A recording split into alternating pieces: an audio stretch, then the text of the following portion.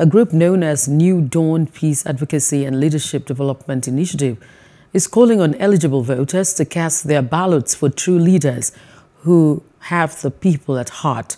The convener, Hamza Adeboye, said the coming elections should be an opportunity for the youth to ponder over their future, advising them to make the right choice and put emotions aside in electing new leaders for the country. We have to be able to sit down, think, use our brains, not our emotions this time around.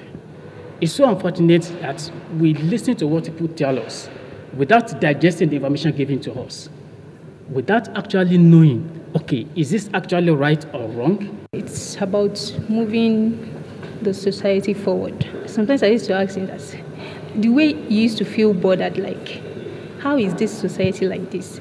Why is this country like this? Sometimes I will ask him, what is your own? What is your business with this country?